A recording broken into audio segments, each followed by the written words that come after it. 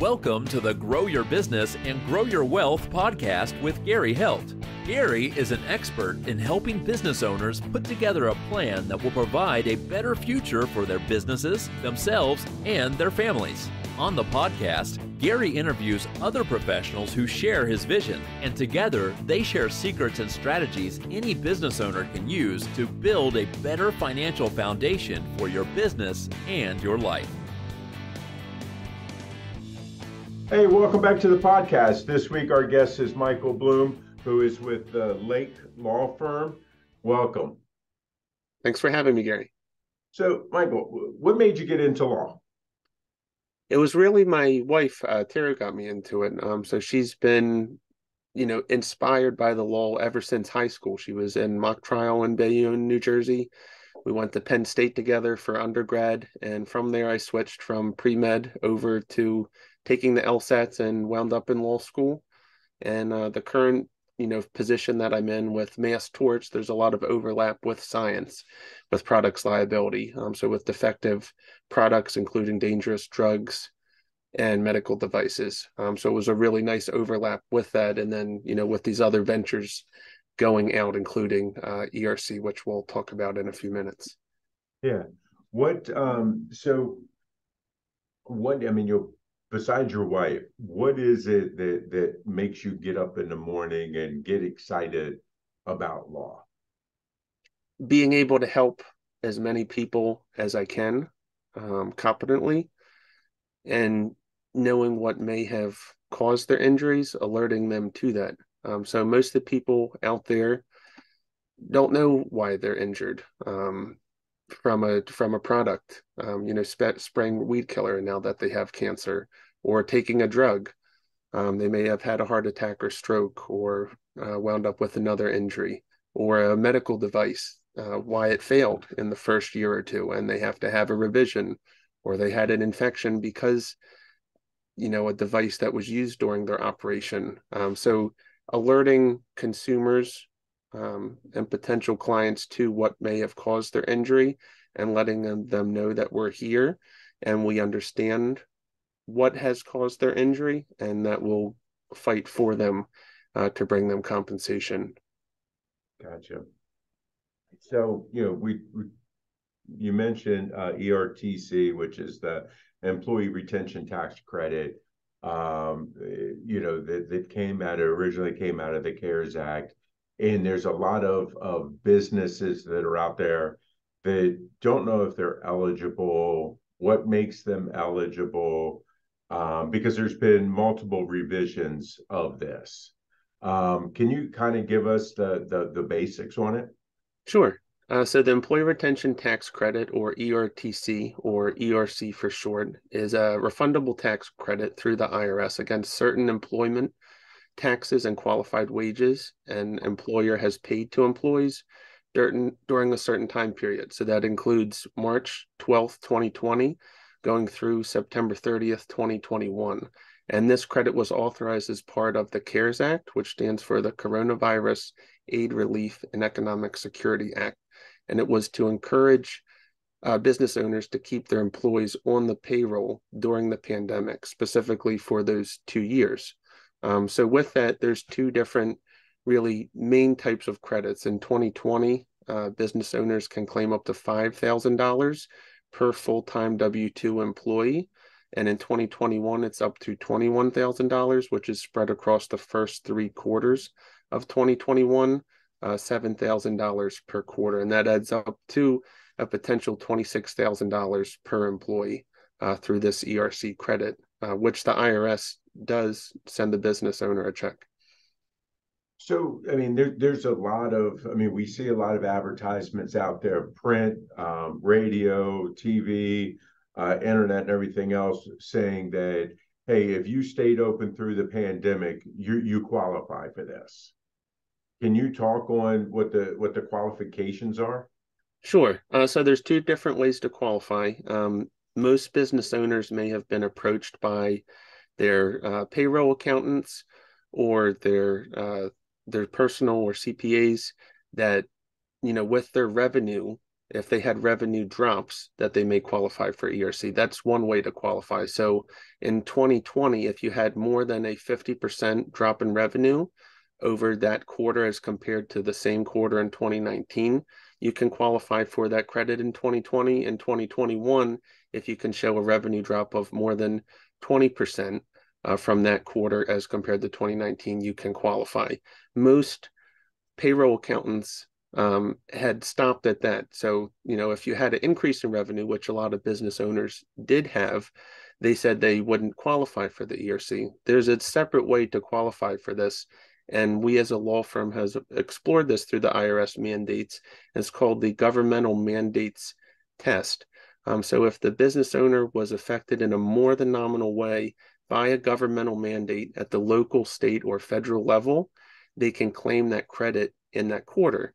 So they have to show that that mandate affected them in that quarter and how it affected them. And we have a mandate questionnaire that we go through with the business owner. It's about 30 to 45 minutes in how their business, was before the pandemic and how they were affected in each of those 6 quarters that qualify through the ERC credit.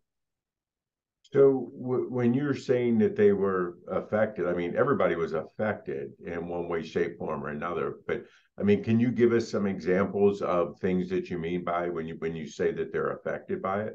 Sure. So there's some large groups of governmental mandates that include supply chain disruptions, limitations on the number of people you could have in an area, the inability to attend networking events, limited capacity to operate, your inability to work with vendors, reduction to the services and goods that you were able to offer customers, reduction in hours to the workplace, and delayed or canceled projects due to COVID-related disruptions. And these can even be out-of-state disruptions where that was affected in a different state that then had an effect on your business that you can tie back to yours locally. Supply chain issues in particular. Okay, so if I'm a salesperson, and just for argument's sake, that the majority of my income as a salesperson, and I mean this as a business, I'm a wholesaler, and I meet people through networking events and things like that. Obviously, we weren't able to do those networking events because they weren't letting people gather. So I was still able to do sales because of my old clients and things like that, and the price of everything went up. So because the price went up, my gross sales are higher. But because I wasn't able to continue developing my business and the cost of things going up, so maybe my top line went up, but my bottom line didn't increase because of this. Am I able to qualify?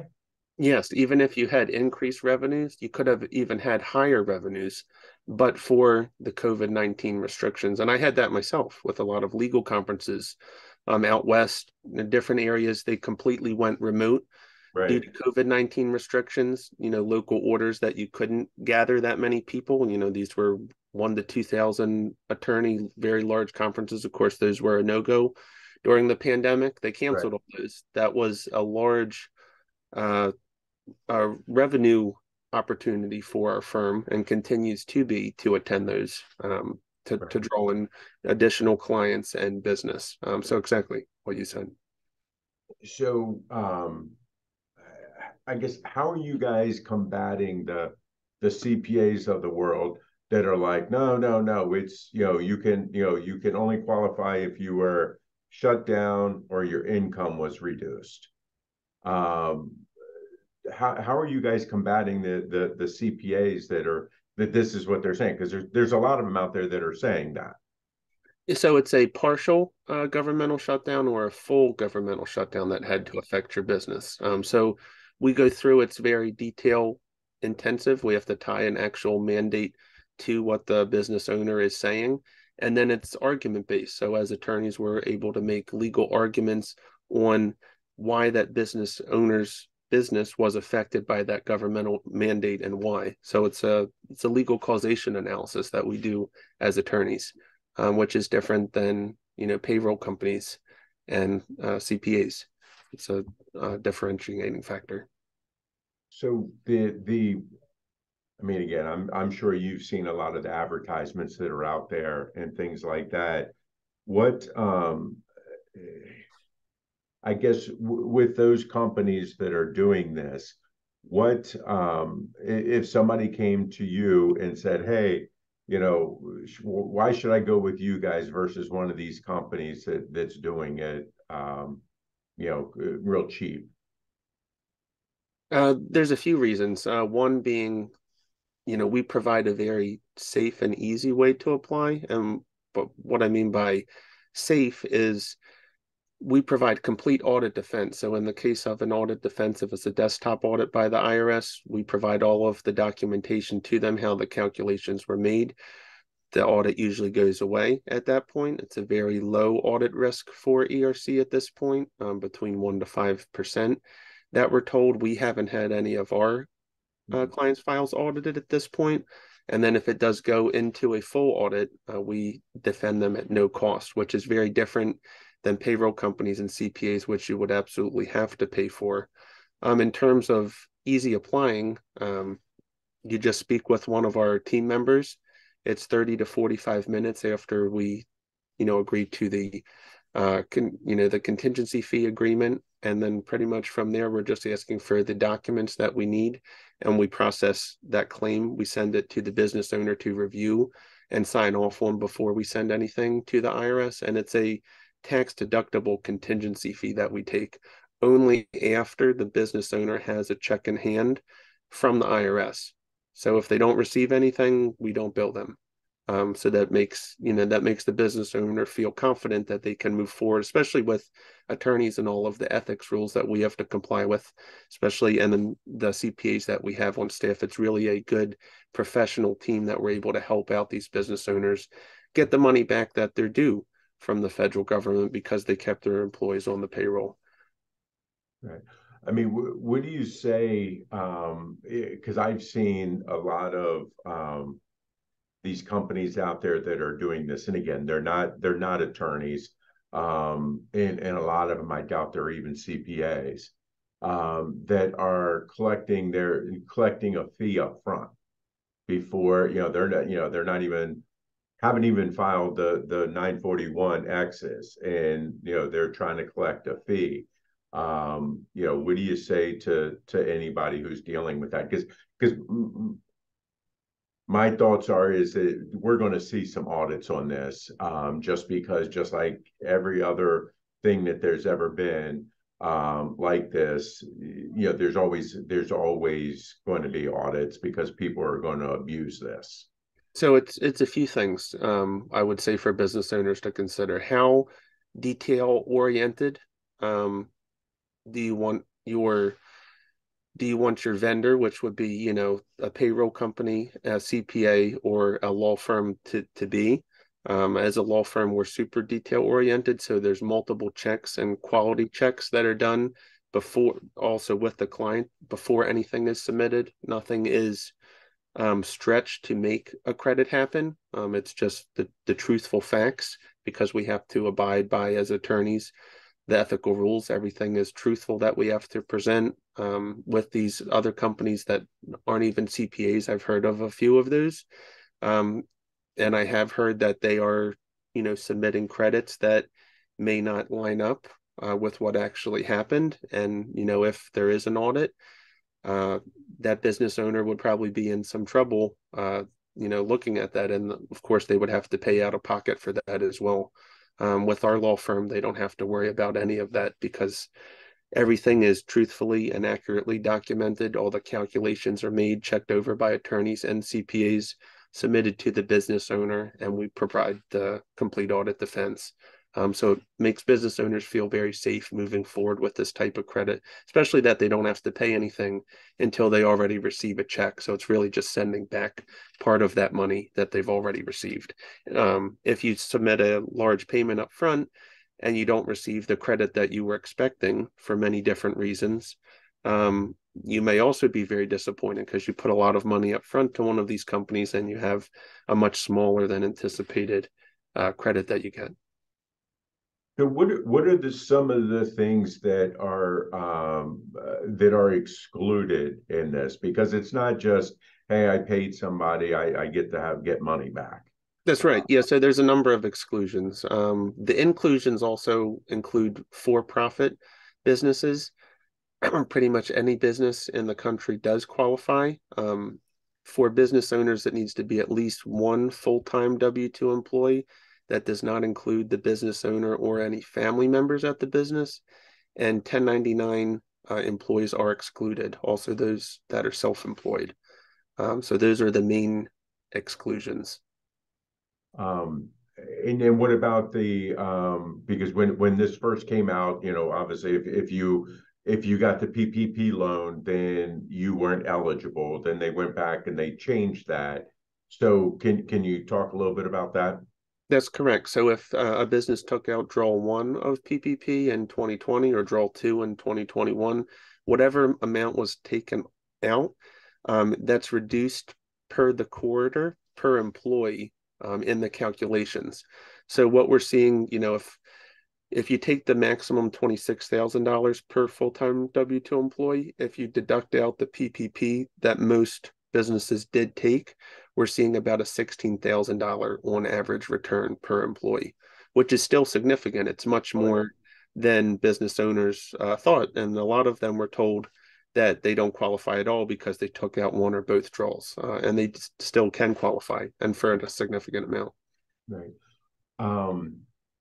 The in going through the process of this, what about if a business started up in 2020 or they were actually shut down in 2020? Would they still be eligible for the ERTC? Yes, there's some startup provisions if they were a startup. We've had very few of those, and they have to be under a certain threshold in revenue. But yes, they can qualify as well. That's correct. What about if they shut down? Say they tried to do this and they actually closed the business Yeah, I in mean, as long as they fourth had, quarter of 2020. yeah, so it starts in quarter two of 2020 through quarter four of 2020. So as long as they had some type of qualifying wages for those employees during quarter two of 2020, they can qualify for at least the $5,000 credit per employee in 2020. That's correct. Okay. And then when they because they're getting this refund, and it is truly a refund of taxes that have already been paid in, you're getting your check. You still have to go back and amend your prior year tax returns for this, correct? Exactly, you do. And we advise our clients to speak with their local tax professional on that. Right. What have you guys seen,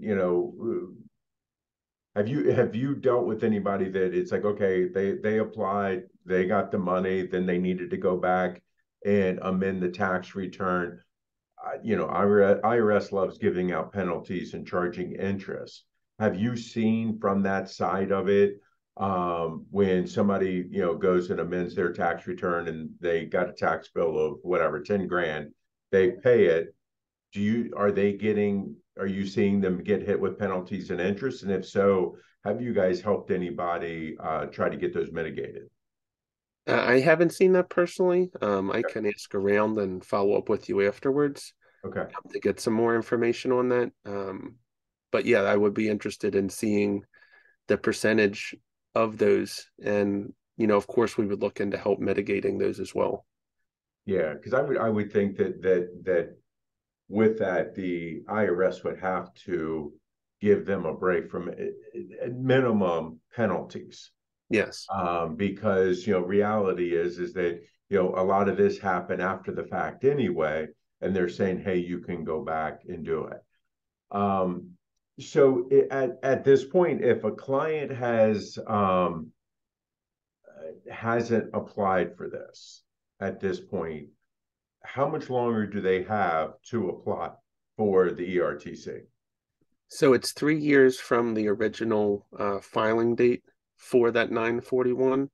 So for the 2020 credit, which goes through those 3 quarters, you just have to qualify in any one of those 3 quarters to get the $5,000. It's April 2024. And for 2021, it's April 2025, 3 years from that time period. So there is still some time to apply. We are encouraging all clients to reach out now, as things may change. There was, I believe, $50 billion allocated to this fund. But as you know, with the government, things do change and guidelines, and this program has also changed as well over time. And what we're saying to business owners is this usually takes between 3 to 8 months, sometimes 12 months or longer to get the credit once it's submitted to the IRS. You want to get this credit back so you can reinvest it in your business now versus waiting, another year or more, and who knows what will happen with the program. And of course, you don't have that money to invest until you actually make the decision to move forward. And it's the business owner's money for keeping those employees on payroll. So, right. What if another scenario here? If I've already applied for this and I didn't use an attorney like you guys, and I'm not sure, say I used one of these other companies to do this, and I'm not sure, and I'm now kind of questioning, okay, did I really qualify because my revenue wasn't down? Can I come to you guys and you guys would help us, go through it to make sure we did qualify? yes, we could. We'd have a discussion with the business owner. We would just have to ask them to close out their claim or potential claim with whoever they're with.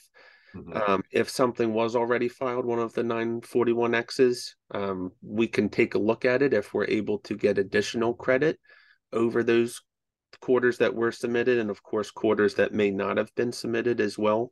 So that's what we would do in that circumstance. Okay. But what about if we've already we qualified for the 26,000 per employee type thing.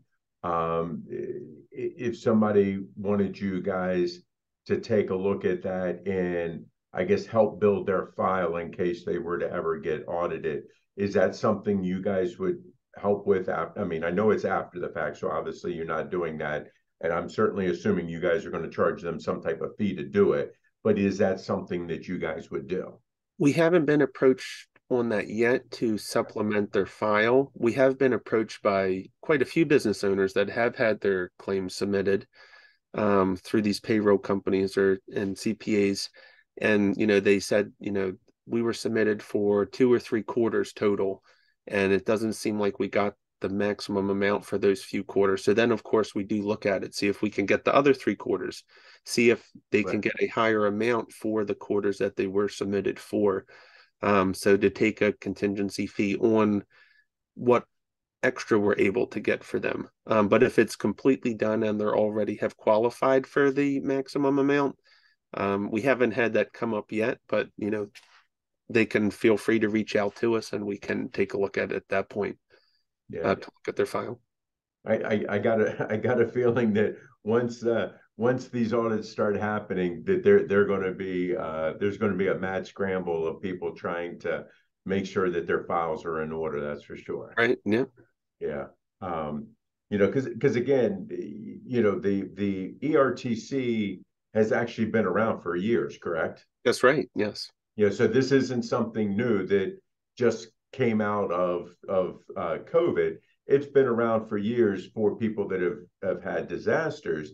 It just happens that the president declared the whole United States as a natural disaster area, and that's why people are eligible for this, correct? Yes. Yeah, so that's and I think that lots of times that's something that people miss. So it's not uncommon for this to have had happen. I'm in Maryland, and there's not that often that a section of Maryland is considered a natural disaster area. So I think that's one of the reasons why people have been hesitant in trying to move forward with this also. I guess what are some of the common mistakes that you see people making when it comes to the ERTC? Common mistakes, I would say,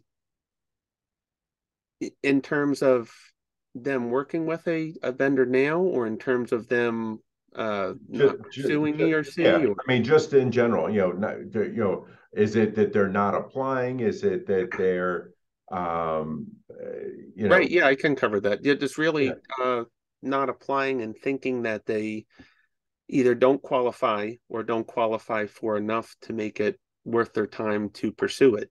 right, Because they either think on their own. We've had many business owners, even once we're in contact with them, they email us or get on the phone. They're like, from what you sent me, I don't qualify for this. Take me off the list. Even before explaining how they can qualify. And, right, we have a detailed email messaging that goes out trying to explain that, but it really takes, just 5 minutes with the business owner, their time to explain, yes, you can qualify for it if you were affected in these different types of ways. And them just hearing that, then they're like, okay, well, yeah, why don't we talk about this further? And we have a whole dedicated website that, shows all these different ways that you can apply for it and qualify. So that's really, and also not speaking to enough people, business owners. They may have heard from a family friend or a family accountant or their payroll company. So a lot of business owners were never told about the program. They still haven't. The first time they're seeing it is on social media, on one of these ads or on TV. Why didn't their CPA or payroll company come to them, in the past few years about this and raise that to them? So that's something, you know, I would not want to go and provide business to a payroll company if they have not come to me yet about it, or if they said I don't qualify and now the business owner does see that how they can qualify. I would not go running back to the payroll company to try and get qualified because they already told you you right, likely won't, or you had increased revenue, so we're not going to be able to do this. That's what they're really doing because it's just a large volume scale calculation that they're doing. So if they did have decreased revenues in either of those, they're just submitting for those quarters that they can get credits on because they have just tons and tons of clients across the country, these payroll companies, and they're not taking the time to go in to see how to maximize the credits for the business owner, and that's their client. That's what they should be doing. right. I think that, I'm picking up a lot of pieces here, and I think the things for our listeners really to get out of this is that, um, even though your CPA may have told you, or your payroll company may have told you, hey, you don't qualify for whatever the reason is, you still want to take a look at it, find someone like a law firm like you guys to be able to help them through it, because the ERTC has changed. I think it's been 4 times since it was initially talked about or passed. So it's changed, a number of times, and rules have changed and things like that. Um, Even if, you are the owner of the company and you only have one employee besides yourself that's a non-family member, you could qualify, and it makes Yes. sense to talk to Mm-hmm. somebody. And it's not going to cost them anything to talk with someone like you guys Completely to free. see if they're eligible. So it's one of those things. I'm going to say, shame on you if you don't at least ask the question, hey, do I really qualify? Always get a second opinion. That's what I recommend. If you were told no, seek an opinion from another qualified professional just to double check. Right. And what I'm getting from you also is that if you guys do this for someone, then you guys are going to represent them in an audit if their ERTC were to ever be questioned by the IRS. That's right. A complete full audit all the way to that for free, Right. which I haven't heard anyone else do. So Yeah. Yeah. The payroll companies certainly aren't doing that. That's for sure. So, all right, Michael, I mean, we've gone through a lot of stuff. This is definitely a complex topic, but I think that, we've gotten the point across to our listeners that you got to find out if even if you have already applied, you may want to have somebody go through it again for you just to make sure that you did qualify, or that you got all the money that you were entitled to. That's right, exactly. So what have I not covered with you on this that you wish I would have asked you? It was pretty thorough. I would say also for referrals. So if there's any business owners out there listening, especially attorneys that are listening, anyone that you send our way, we can work out a referral arrangement for those. So a lot of these business owners, they have many friends that are business owners. I do a lot of law firm conferences on this topic. The law firm owners have thousands of clients that they have represented or currently represent. Right. To reach out to those clients and prior clients, those business owners, have you applied for the ERTC? It may be something to look into, to help out your fellow colleagues, friends, and family members, and spread the word about this to, get the government money that they're entitled to through this program. Right. Great. So, Michael, if people want to reach out to you, talk to you about the ERTC, or maybe even some product liability issues, how can they reach you? So we have a dedicated landing page. It's www.ertcadvisors.org. That's for ERC. Our law firm website, which also has a dedicated page, is thelakelawfirm.com. And our main phone number is 888-LAKE-LAW. Great. I really appreciate your time, appreciate your expertise on the ERTC. I think, again, this is something that people really need to look at. Times are tough now, so this would be a great time to be able to apply for this. Yes, you may, we're in January, so you may not get your money until, June or July, but it'll be a great time to get it then, to reinvest in your business, like you said, maybe put in your retirement account or something. Michael, thanks a lot for your time and your expertise on ERTC. I think it's really something important everybody needs to know about. So this week, our guest was Michael Blom, who's a partner with the Lake Law Firm. Thank you. Thank you for having me. See you guys next week. This show has been produced by Market Domination, LLC. To discover how you can have your own show completely done for you and turn it into a real published book and become the authority in your marketplace, go to www.marketdominationllc.com/podcast offer.